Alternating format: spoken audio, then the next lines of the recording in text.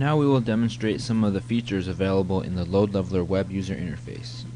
We connect to the web user interface using a web browser pointing the URL to the hostname running the server, followed by /IVM/console.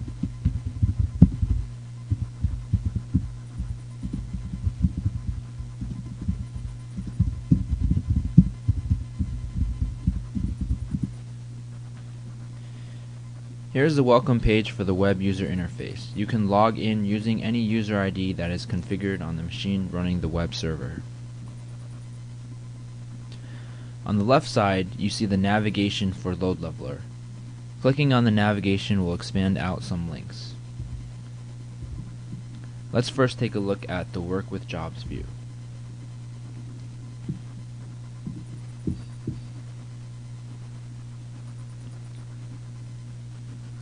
This view is very similar to our LoadLeveler LLQ command.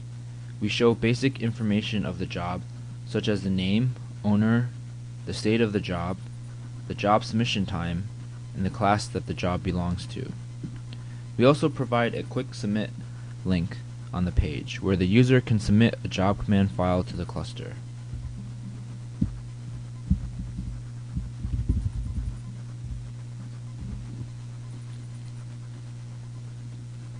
Here you see that job 834 has been submitted.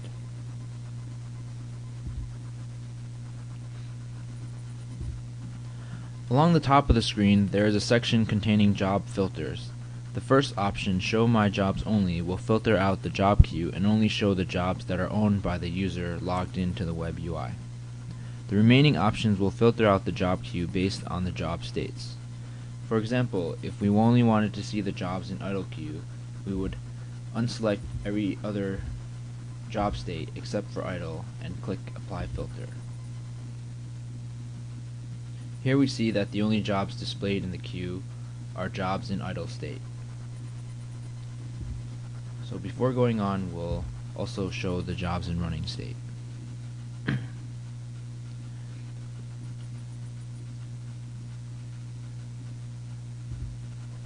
Clicking on the graphical overview, we see a graphical representation of the job queue.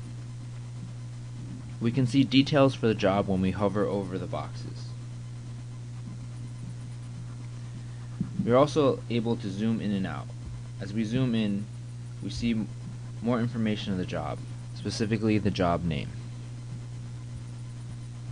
The colors of the boxes represent the different state that the job is in. The blue boxes represent the jobs in running state, and the white boxes represent jobs that are in idle state.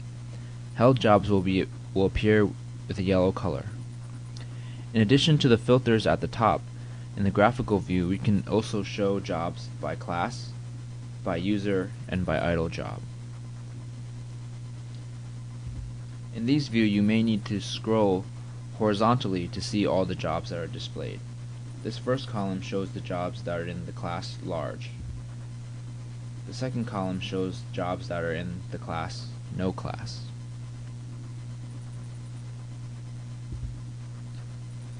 In the idle jobs view, we have a drag and drop feature to favor idle jobs.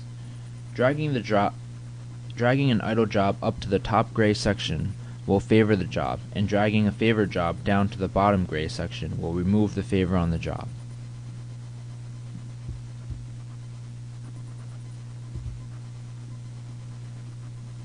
So here we see that the job was favored and the command has been sent to the central manager.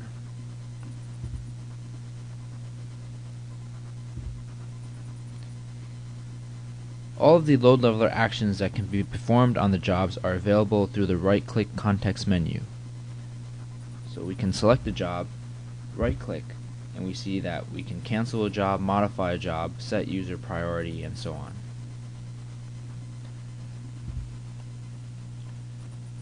Now looking at the Work with Machines view. This view is similar to our LoadLeveler LLStatus command. We show the machine name and the health of the machine, and whether the startD or getD daemons are running. Similar to the job view, we have a few filters that can be applied, such as showing machines in a particular status. Green checkboxes represent machines in good working state. The yellow triangle with an exclamation point represents machines that are in a warning state. Something is not quite right. A red X shows machines that have problems and require some action. Clicking on the graphical view, we see a graphical representation of the cluster. We see there are 5 machines in the cluster, and all of them are in good health state. We can zoom in and out depending on how many machines we want to see in the view. As we zoom in, we see more information displayed, such as Central Manager and daemons that are running. Also, by hovering over the machine, we can get the details of the machine. We can select machines with the left click of the mouse. Actions for the machines are also available in the right click context menu. For instance, we can stop the machine that we have selected.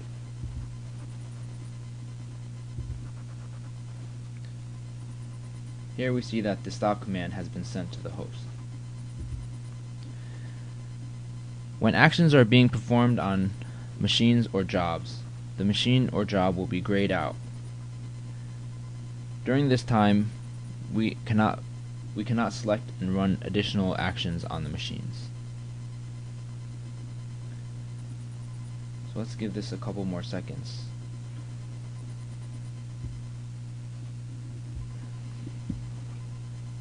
For the view to update.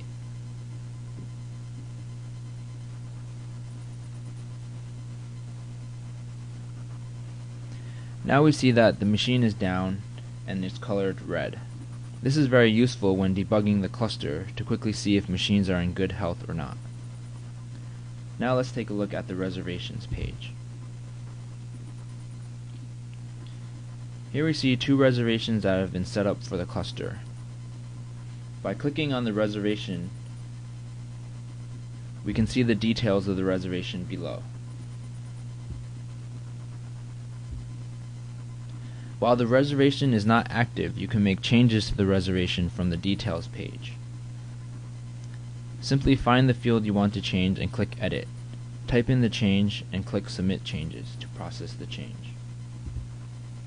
Let's change this to 300 minutes.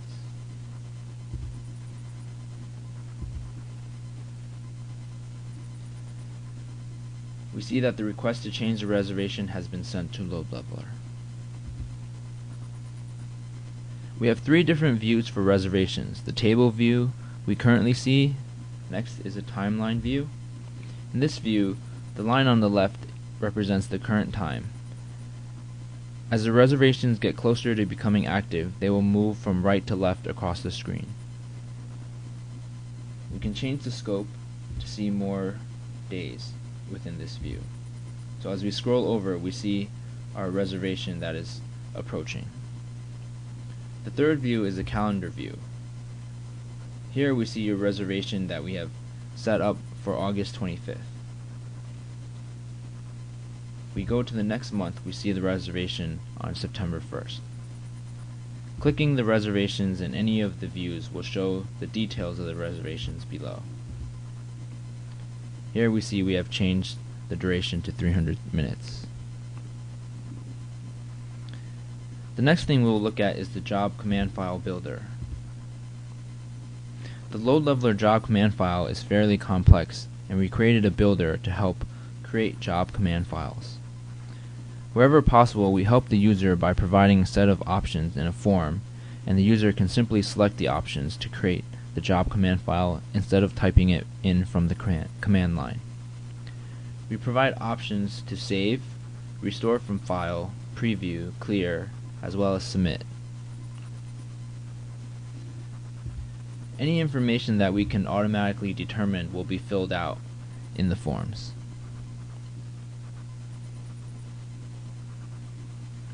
Another feature we provide in the web UI is a way to display accounting data. The first time we enter the page, we allow the administrator to set up some parameters before we run the data. So let's take a look at user and class.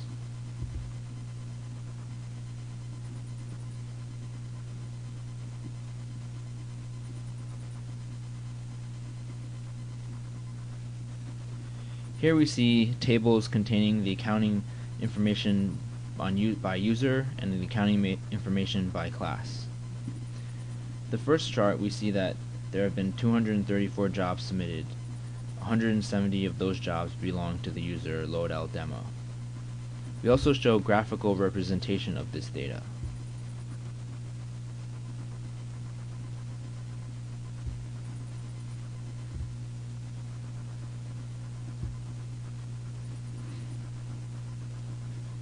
From these graphs, it is easy to see that the small class is taking up about 50% of the jobs that have been through the cluster.